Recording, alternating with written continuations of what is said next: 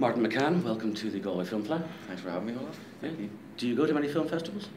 Well, I've been to the Galway Film Festival, I think, for the last 4 or 5 years, maybe bar one of the years. You had a short last year, Boogaloo and Graham. Boogaloo and Graham, directed by Michael Lennox, one of Northern Ireland's other great directors, along with Stephen Fingleton, who directed The Survivalist, obviously. But yeah, Michael's a personal friend of mine, and I did it with the wonderful Charlie McCann, who's another one of the great female actresses from Ireland, and 2 chickens and 2 kids. Yeah. And completely upstaged by 2 chickens, and loved every minute of it.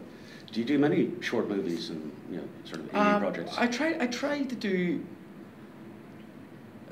You try not to do as many short films as you do features, because features pay you and short films don't, and usually you do short films as favours for friends or as a passion project or as an emotional commitment. But you know, you don't want your CV littered with shorts, but you do want to keep doing them and keep the oil, you know, the wheels oiled, and either help friends or work with the likes of Michael Lennox in a short that is completely warranted and you learn from, and is Oscar nominated and BAFTA winning.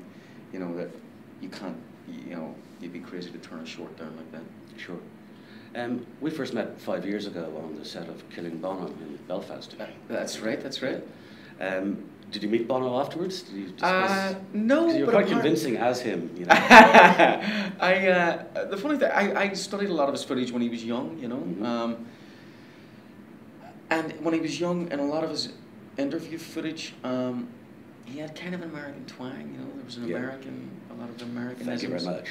And when I sort of copied, you know, Bono when he was around 18, 19, 20, 21, they all watched the film in Australia. I think they were touring Australia at the time, and obviously they had known that the film was going on and had a little bit of vested interest in it and stuff, and gave the music and stuff for it. But they all watched it together, and apparently Bono said, "I didn't speak like that," and apparently the rest of them says, "You did." Yes, he did. When you were younger, you sounded more American then than you do now, you know. So no guest list for you. No guest list for me, exactly.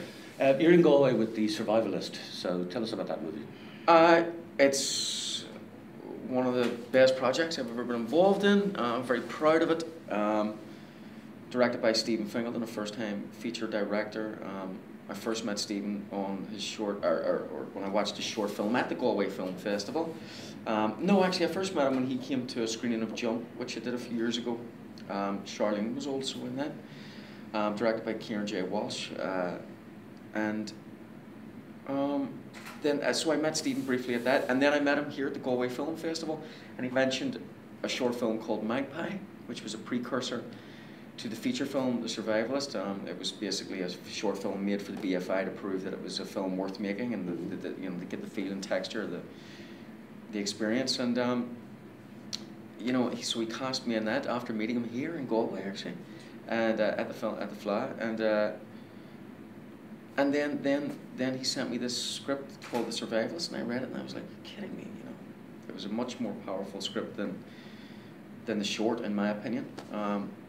And I thought, I went, "What, man, that's amazing!" And I was like, I was so jealous because I thought, "My God, whoever gets this main role is amazing." And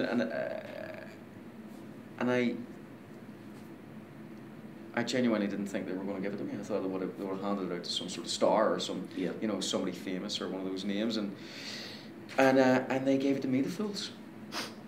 So I'm very thankful, very lucky, and happy, you know. And what kind of research did you do for that movie? Well, I read a couple of books that Stephen gave to me, all very morbid and very depressing. Right. Was The Road one of them? No, The Road wasn't one of them. But I've watched the film The Road, which is a brilliant film. But that was I'd already watched that, funnily enough. But no, there were factual books on sort of the collapse of oil, and political books, and I think he wanted me to feel a sense that this was, you know, the end of the world is now. You know.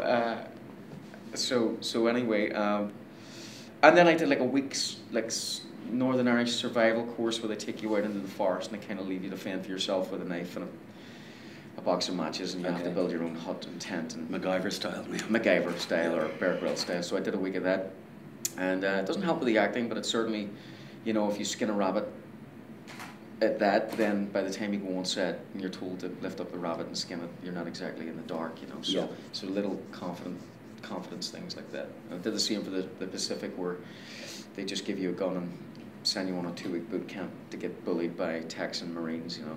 That was produced by Steven Spielberg.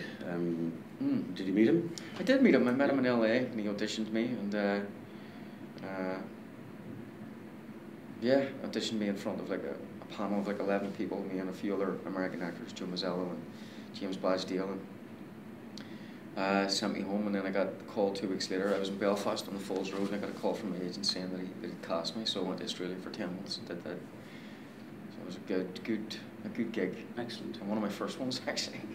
And just staying with Belfast, okay, you were born and raised in Belfast, but you have no formal training as an actor, do you? No, but I've been doing it from when I was 10 years of age. That was your mother? My mother got me into it. She sent me out into a black taxi. Black taxi sent me down the Falls Road and said, get into drama, because if you don't do something, you'll get into trouble. Yeah. So I did that, and went to the Rainbow Factory and did all the usual sort of, you know, played the Artful Dodger, Bugsy Malone, and all those sort of amateur dramatics, and stuck with it every year. But you were in A Clockwork Orange, weren't you? Yes, as part of the Belfast Theatre Festival, and a producer came along to watch that and met me after. I played Alex in that, and then she says, Richard Attenborough's doing a film here in Northern Ireland, and I'd love you to meet him. And I went along and I met Richard Attenborough, and I'd only remembered him from, you know, America on 34th Street and stuff, you know, Gandhi and all of his greater directorial stuff was before my time, obviously, and so I just went along and met this guy who was the father in Jurassic Park, you know, and then I went home and I started watching the films that he'd actually done and directed, and some of it. And funnily enough, obviously he's passed now, but the studio that I'm actually working on at the minute, or had worked in Cardiff, is called Dragon Studios, and I did The Bastard Executioner, which is a drama for Fox Television. But he was one of the founders of that studio. He set that studio up along with someone else, and it never got finished under his hands, but he set it up, and if it wasn't for him setting it up, I wouldn't have that job as well. Yep. So his impact is far-reached, you know. Well, a lot of actors are TV is almost more attractive to actors than movies are now. So how do you feel about that? Certainly now. I mean, I'm only 31, but I know growing up as a kid, it would be very rare that you would see a big movie star on TV. You know, and when it did happen, you thought, oh, his career's going down the pipes, you know. Yeah. But now it's the done thing, because TV is equally as good as films now. There's no real distinction in quality.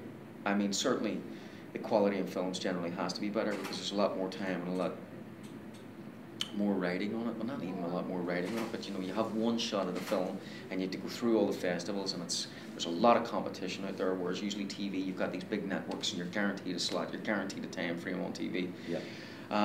But now all that's gone, the business has completely changed, you know. The quality has to be up there. And just finally, any advice for aspiring young actors or actresses out there? Keep doing it, and if you love it and you enjoy it, make the connections, make friends along the way, get yourself an agent. If you haven't got an agent, get into some sort of local theatre, amateur theatre. Focus on the work, focus on material, enjoy it. Ask some of your friends who may be a little bit further down the line or down the game, you know, how did they get maybe a role in this, or how did they do this, and find their stories and kind of carve a little path for yourself. And if you love it, you'll keep going, and if you love it, you'll be good at it, and if you're good at it, you'll make a career out of it, hopefully. Martin, thanks a million for talking to us. No worries, thank you.